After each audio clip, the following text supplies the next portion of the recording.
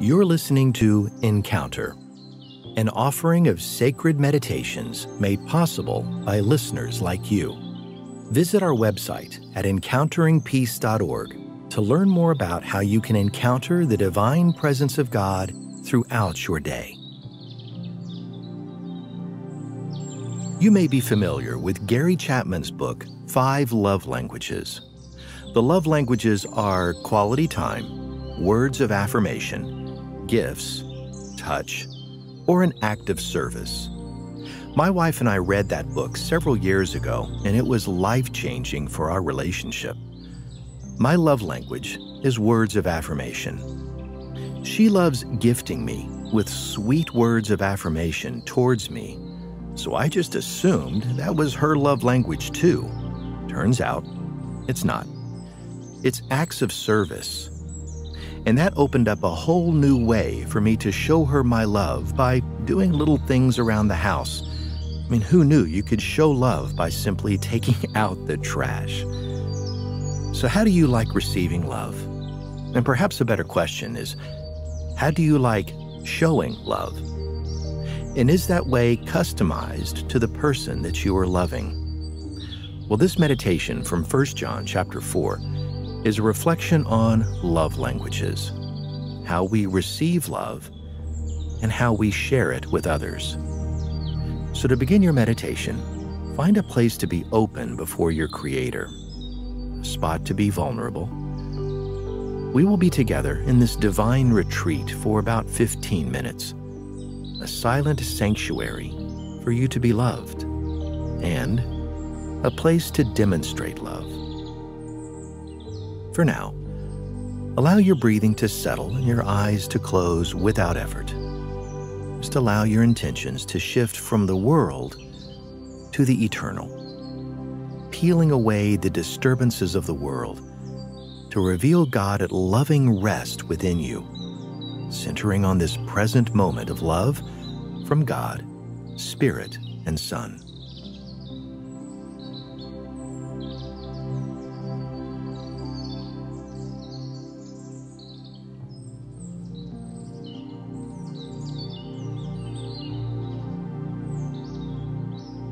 Continue in this time of reflection by responding to this passage from Romans chapter 12.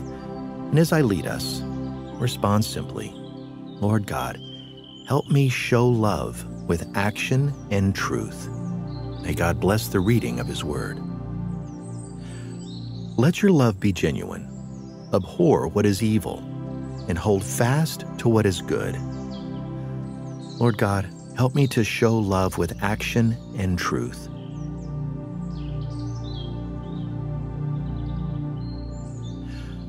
Love one another with brotherly affection. Outdo one another in showing honor. Lord God, help me to show love with action and truth.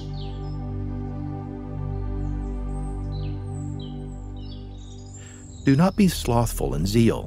Be fervent in spirit to serve the Lord. Rejoice in hope. Be patient in tribulation. And be constant in prayer. And Lord God, help me to show love with action and truth.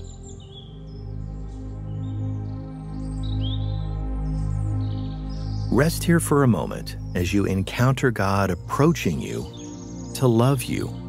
Encounter Him as He penetrates your mind, your heart, and your soul. As His presence permeates your very being, encounter Him as He approaches you now.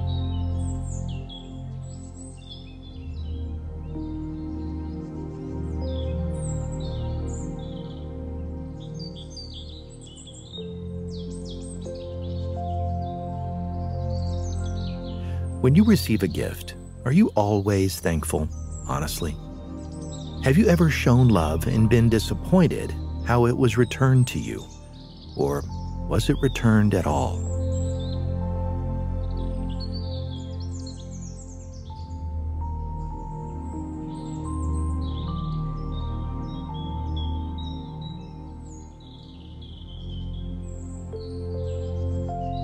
How do you feel receiving a cookie-cutter gift, one identical to all the others? No special thought was given from the giver to the one receiving it.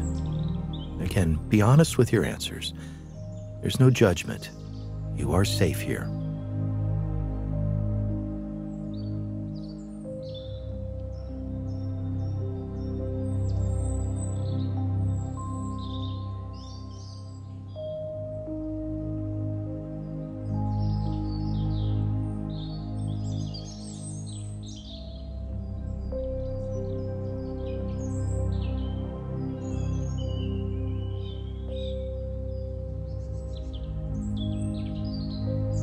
And now, become even more intentionally aware of God's love, alert to His Spirit, and mindful of Christ through your breathing.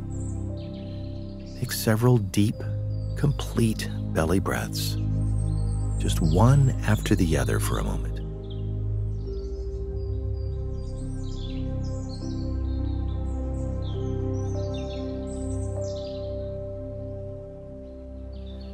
Breathe in deeply. Notice how each breath is unique, isn't it? Each pace a bit different. Some shallow, some deep, but each designed to satisfy your body's needs at that moment. Continue to center on your breathing.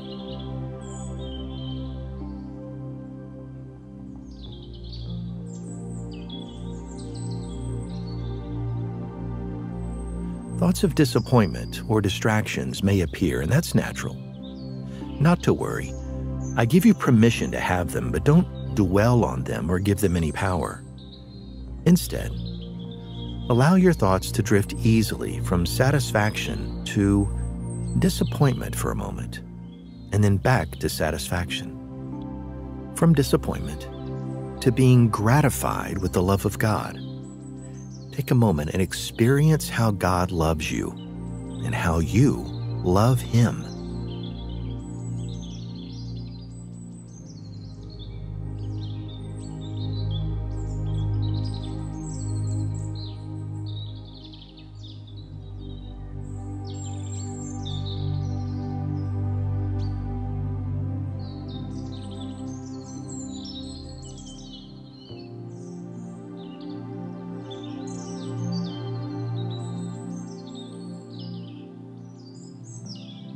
Continue as you center on the love and care of God by listening to this, the first of 3 divine readings.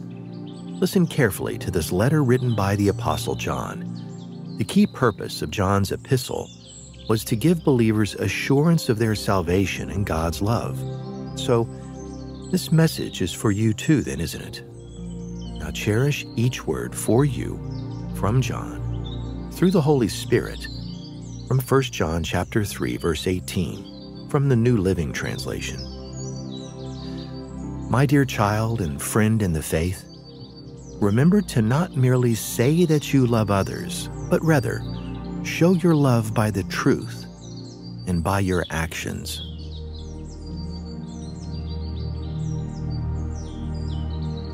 What emotions did that stir as you opened this letter from John? Well, listen once more from Holy Scripture for a specific word or thought, or maybe even an image. Dear children, let's not merely say that we love each other, but let us show the truth by our actions. Did anything surprise you? What word, thought, or image came to mind? Well, let that become your contemplation for this next minute.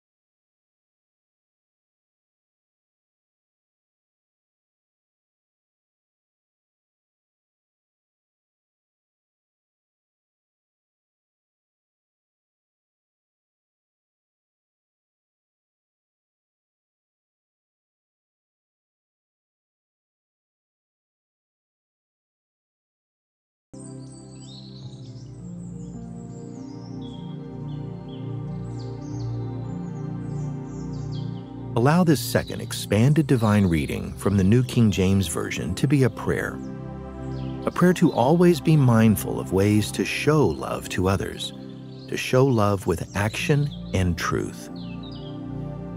Dear Heavenly Father, I know that you love me because your Son laid down his life for me. So by that example, help me to show the truth of my love for others by my actions and by my willingness to live for everyone. For even if I have all the world has to offer, but I close my heart to a friend in need, how can your love abide in me? So let me not love in word or in tongue, but in deed and in truth. Here and now, I claim this truth and its application into my life. In the name of our Lord and my Savior, Jesus Christ. Amen.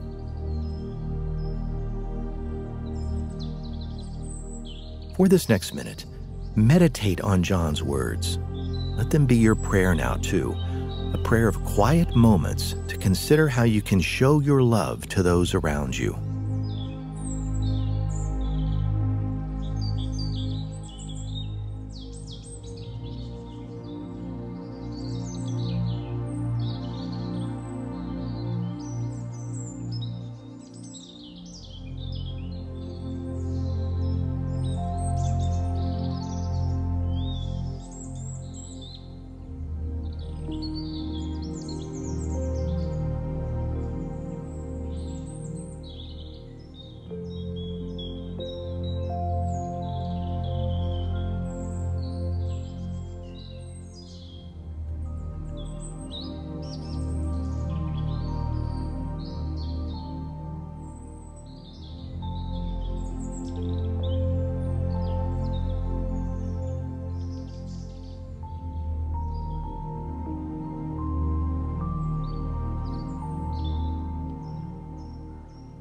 As you listen now to this wider passage, simply rest in the presence of God.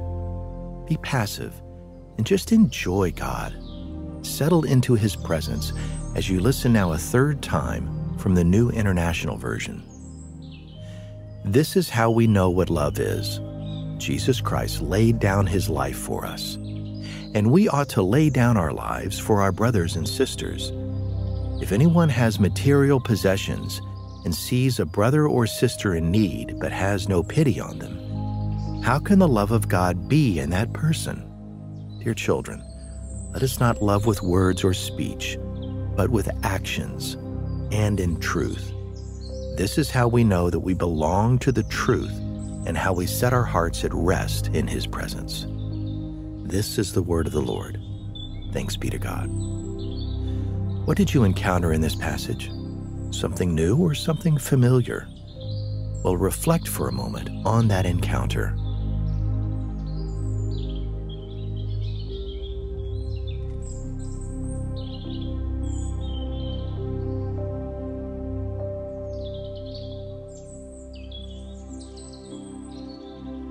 While resting in imaginative contemplation, consider the truth found in Psalm chapter 139. How God formed your inward part and knit you together in your mother's womb, created you a unique creation. Who better knows your thoughts, desires, and longings? How did God design you to receive love? How do you know you are loved? Maybe when someone shows you quality time or shares words of affirmation. Maybe when you receive a gift or when you hold someone close. Maybe when someone does something for you, an act of service. Well, God's one, only, true, unique, customized, and only one-of-his-kind gift to you in Christ is designed for you and your salvation. So take this minute as a time of contemplation to reflect on how you know you are loved by God through Christ. Is it the time God gives you, the words he shares, the gift that he offers, maybe his embrace, or the sacrificial act of service on the cross? How do you know the love of God? Take all the time that you need. He is in no rush, nor should you be.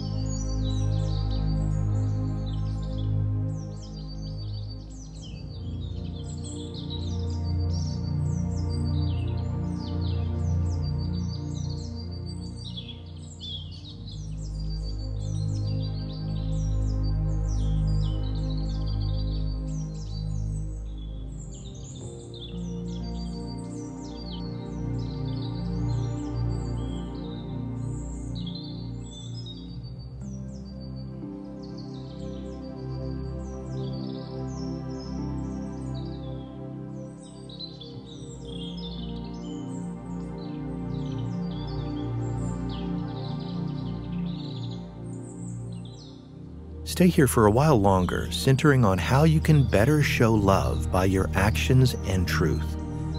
Be mindful of moments to be aware of showing love as God shows His love to you. How are you reminded of the love of God through Jesus? And how might God use you to show the gift of Christ to another on your path today? Ponder that, and when you're ready, whether at dawn or dusk, watch with great expectation for time to stop and heaven reveal the gift of Christ, for it will be then and there you will encounter the love of God and His one and only Son. Let me pray this closing benediction and blessing over you to remember to not merely say that you love others, but rather show your love by the truth and by your actions. So may you encounter the care of Christ, the indwelling of the Holy Spirit, and the abiding love of God now and forever. Amen.